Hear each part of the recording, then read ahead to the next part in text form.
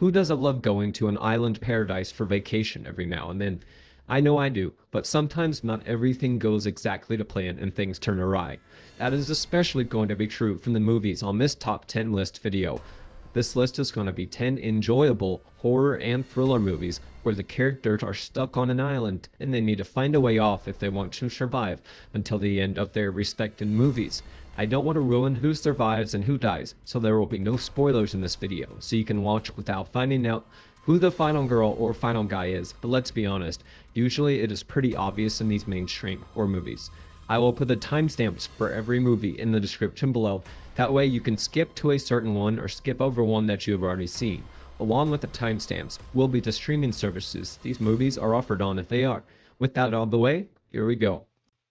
Number 10. Uninhabited, 2010.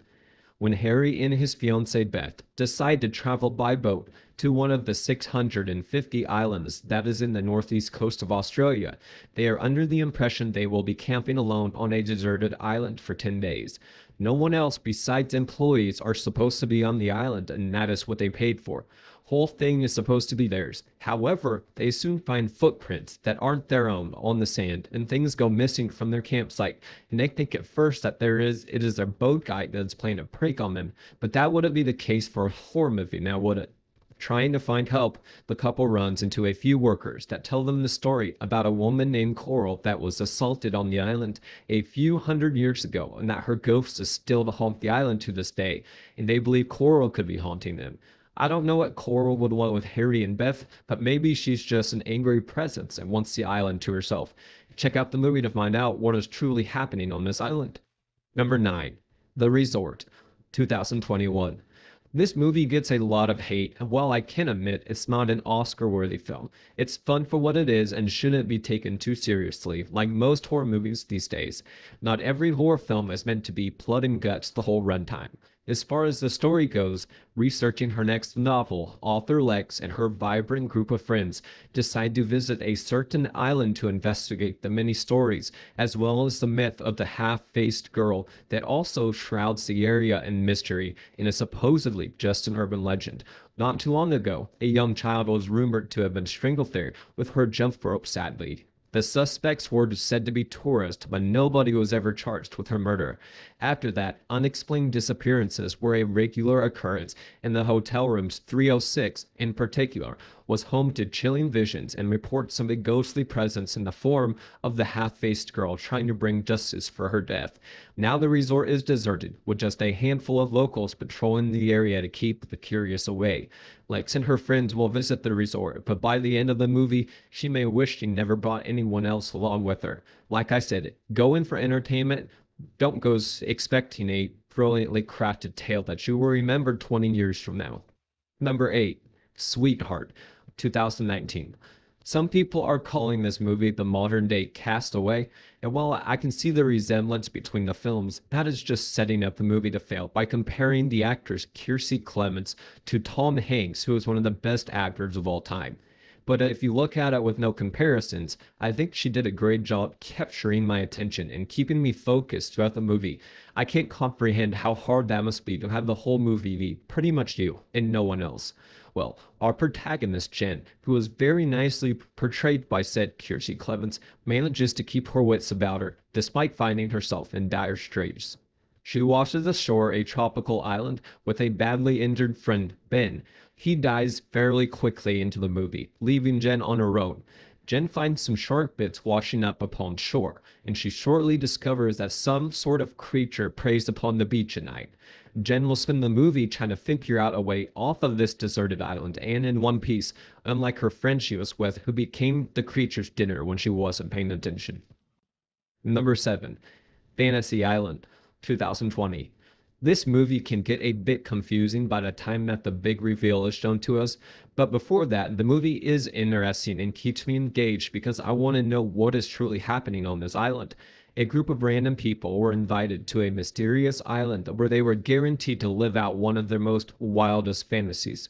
The guests just think of it as a free vacation and aren't really expecting to have the fantasies come true because how would that even happen? Well, once they get to the island, they are in fact all guaranteed one fantasy, and that is it. But it can be anything they want, as the island has mysterious powers that can make them happen.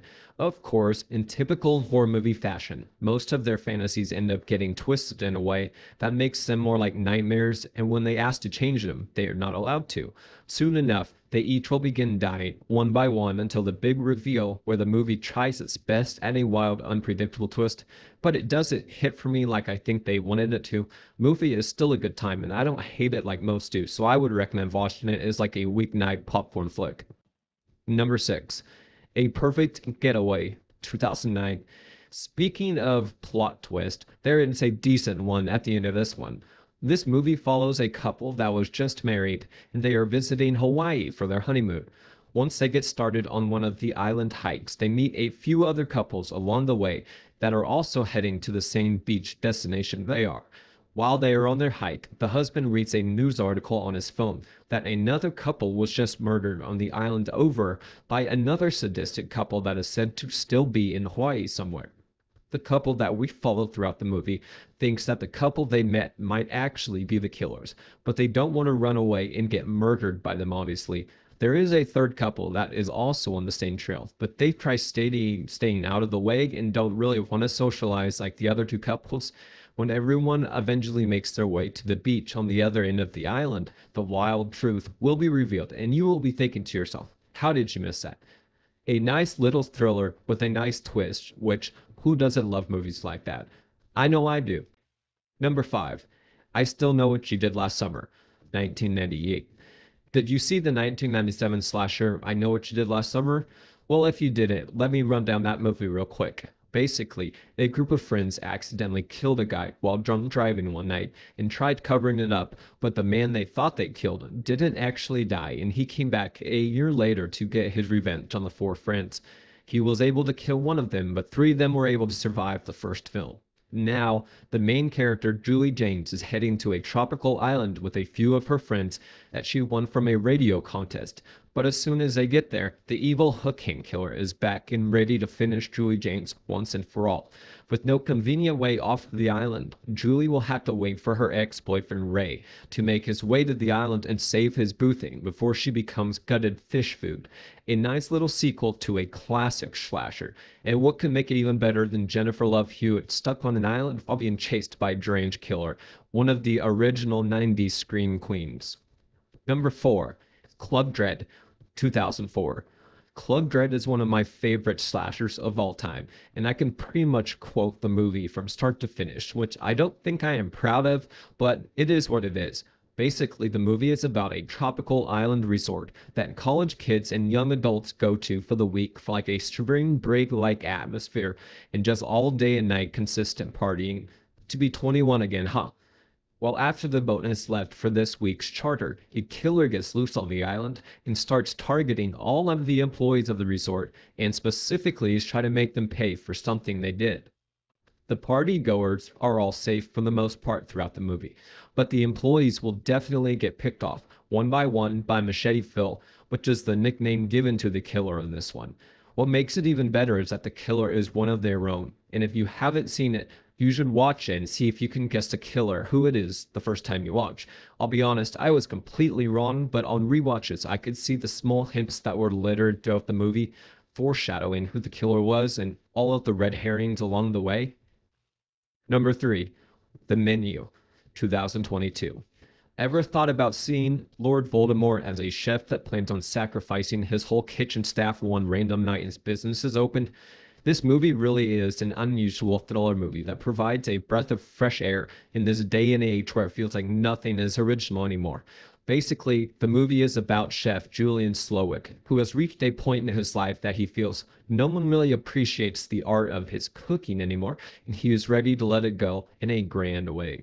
He invites a bunch of rich, pretentious people to the final act of his life where he is going to sacrifice him, his staff, and all of the guests on his restaurant island. What he wasn't expecting was that one of the guests he invited brought along a guest of his own and that he feels doesn't deserve to die, and he is torn on if he should let her leave the island or stay with everyone else and die. Well, Margot, the chick, isn't going to let him just end her life, and she will find a way off the island one way or another. Now, for the other guests who didn't agree to die, they are going to be in for the fight of their lives. Number 2, Harper's Island, 2009. Okay, this one isn't a movie, so to speak. It is a one-season series, but it is seriously one of the best island horrors ever created, so it had to have a spot somewhere on this list.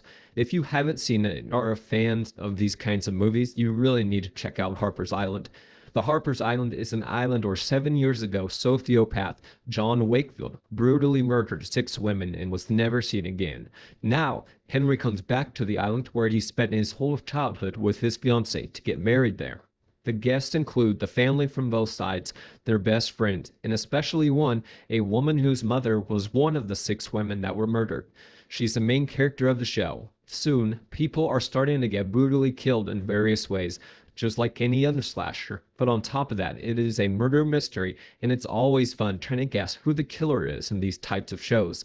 I don't want to give too much away, so I will leave it at that, and hopefully you can watch it at some point. I really recommend this one. Number 1, Old, 2021. People have a love-hate relationship with M. Night Shyamalan movies because some of them are some of the greatest thriller and mystery movies of all time, and then he makes other movies like The Happening that makes you wonder what happened with M. Night. Well, Old is one of those movies that is divided among people. Some like it and some dislike it. I don't mind it for what it is, a fun, campy, thrilling movie where you shouldn't think too hard about the premise and try to poke holes in the plot. There's always going to be plot holes with a movie like this, as wild as it is. This movie is about a family that is invited to a tropical resort, and once they get there, they offer to go to a secluded private beach and spend the day there. But once they get there, they don't seem to know their way back, and oh yeah, they are aging like 5,000 times faster than they would in normal life. For every 1 hour they spend on the beach, their body ages 7 years, so you can see how fast your life would go by. A fun premise to a movie, and throughout the film, the characters must figure out a way to stop the aging, or else they are going to be toast in just a few hours, especially the adults. How do you think you would handle this sort of situation? I'd be freaking the hell out, if I'm being honest. But that is it for this list, friends. Any other fun island throwers that you recommend for others to watch? Let me know in the comments below. Thanks for watching.